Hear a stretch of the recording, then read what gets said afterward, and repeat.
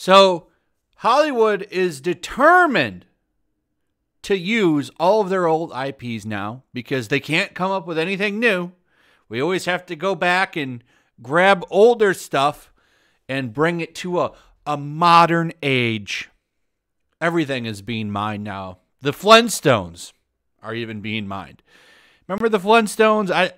I didn't really watch them growing up. I remember them on like Cartoon Network and stuff, but a little bit before my time. They have tried to revive it here and there over the past decade or so. I remember the John Goodman movie.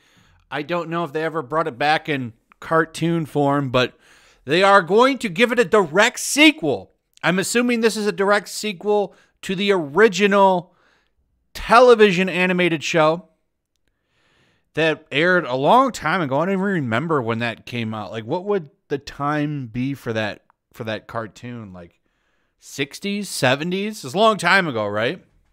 So they're going to make a sequel to this old property now about them going from the Stone Age to the Bronze Age. Would be an interesting concept, but then you see who's attached to it. Literally failing upward, Elizabeth Banks, who was a part of Charlie's Angels, if you remember, a humongous flop, did terrible. It's a terrible movie, did terribly in the theaters. It was a disaster, huge box office bomb. And, you know, you look at the things that she's said. She's very, very open about her beliefs. Elizabeth Banks says Captain Marvel, Wonder Woman were hits because they belong to the male genre. She's always going on about male gaze. If you remember, for Charlie's Angels, she was literally saying, "Don't worry, boys. This film ain't for you." And then what was funny about that, it's literally a meme. It's like, men, this movie's not for you. And then 2 weeks later, the same outlet puts out an article saying, "Why won't men go see Charlie's Angels reboot?" Like, she's clearly ultra woke, right? So I'm sure that all of that is going to be applied to this. So it's like, oh, okay, you've had several failed projects. Let's go ahead and just give you this Flintstones cartoon, a direct sequel to the original. Though I'm sure fans, and I'm sure there's got to be some Flintstone fans that are watching this, are going to say, you know, no thank you. But she's going to get the show. We have a synopsis of what it is. Fox is working on it. Isn't that like 20th Century Studios now? Why are they still using the Fox name? Isn't that just Disney? So Disney is working on it. They're working with Warner Brothers, who I believe owns the IP.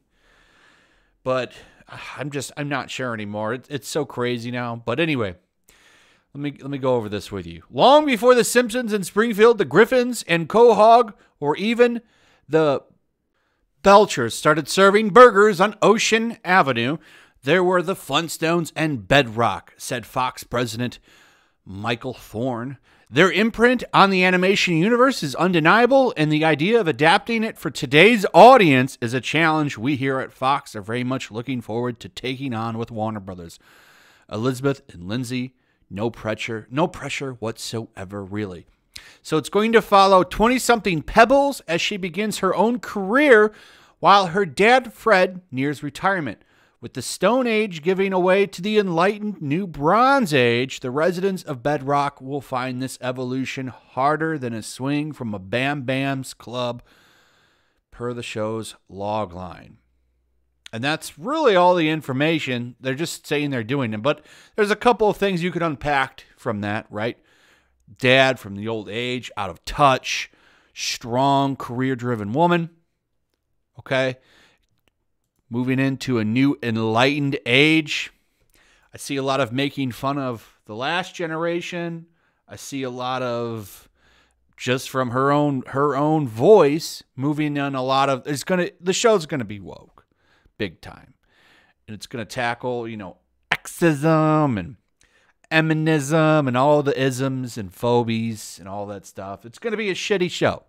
The show's gonna suck and it's gonna fail. And what do they do after the show fails? Well, she'll fail upward again and probably get another show because there is no failure in Hollywood. None. Which is part of the problem of Hollywood. You get to strike out 70 times, and by the time you've striked out 70 times, you're already sitting on a fat pile of cash and living in a mansion from all your failures. People that do good aren't rewarded, and it's one of the reasons why Hollywood has just been falling into a blender for the past 6 to 10 years. Okay, everything that's come out of Hollywood has been almost pretty shitty, other than a few projects here and there. Most of it's all been garbage, and this show is just another slap in the face to stuff that's come before it so that they can insert some kind of identity politics in it or something like that, and it's going to taint the original, and it doesn't need to happen. But, you know, it is what it is. So I'm sorry to all the Flintstones fans out there. This is what it's going to be. And I'm sure it'll get 1 season, maybe 2. No one's going to watch it. The ratings will be somewhat high out of curiosity, and then it's just going to fall off a cliff because the show is going to be garbage. Anyway, that's pretty much it. Let me know what you think in the comments below. Also, if you would, please like, subscribe, share the video. Make sure you're still subscribed. Hit that notification bell. And as always, I will see you guys on the next one. Peace. Also, if you want to help support the channel, check out my Teespring store. There's a link in the description. You can find some merchandise in there that you might want to check out. Also, take a moment. Make sure you're still subscribed to the channel.